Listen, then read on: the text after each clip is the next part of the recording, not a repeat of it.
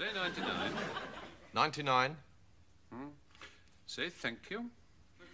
Thank you. Say breasts. Breasts. Ah. Good. Good. Yes. Do you shut up now, Mr. Pepperdine? Everything as it should be? I don't think there's anything to worry about there. Now, you say you've had a little difficulty breathing at nights. Yes, that's right, yeah. Been bringing up any sputum? No, not really. Any yellow or green in your phlegm? Blood? No. Bit of tightness in the chest? Yes, a little, yeah. Headaches? But apart from the children, you mean? No, not really, no. Right. Well, I think I'm going to put you on a course of these. I don't know if you've ever had them before. 20 times a day. What are they? Well, it's a simple arsenous monoxide nicotinal preparation taken bronchially as an infumation. An infumation? Yes, you light the end and breathe in. Oh, like cigarettes? Oh, you know them then? Yes. A little hard for a doctor to admit, but they're basically a herbal remedy. Oh, herbal cigarettes. That's right, yes. The leaf originally comes from America, I believe. It's called tobacco. But medicated? Medicated, no. Oh, these are ordinary cigarettes? That's right. But they're terribly bad for you, aren't they?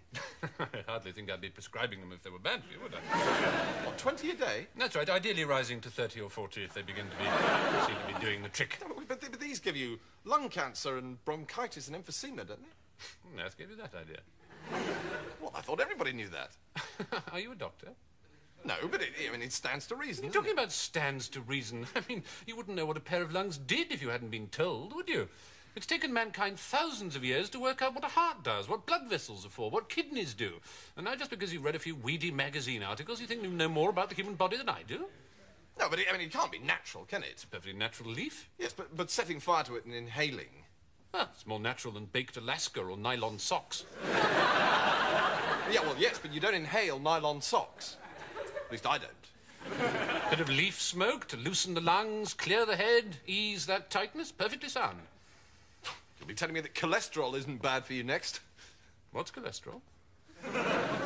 Well, you know... Yes, I know perfectly well, but I don't suppose you'd even heard of it until about 5 years ago, had you? You'd die without the stuff.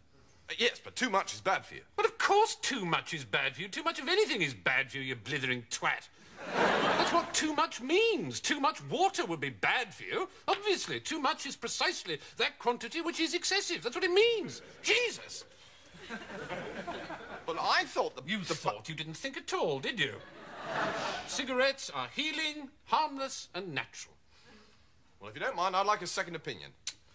That is your privilege. Right. My second opinion is that they're also cheap stands. Really? Yep. If you want a third opinion, I'll tell you that they're healing, soothing, and sexy.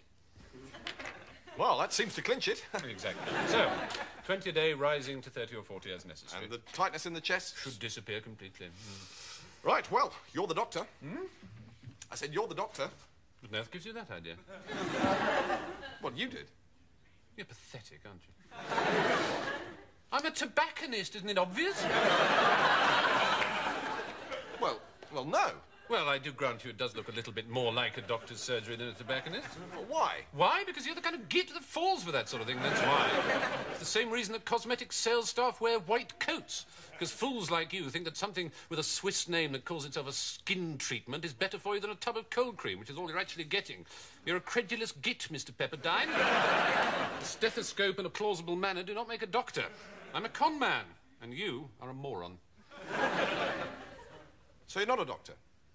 Could be. What do you think? You really want to know? I'd be fascinated.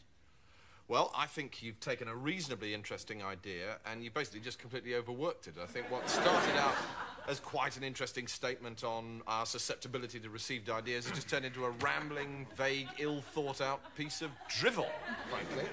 And I think you want to end it now. Oh, really? Yeah. Well, I think that shows you've just completely misunderstood.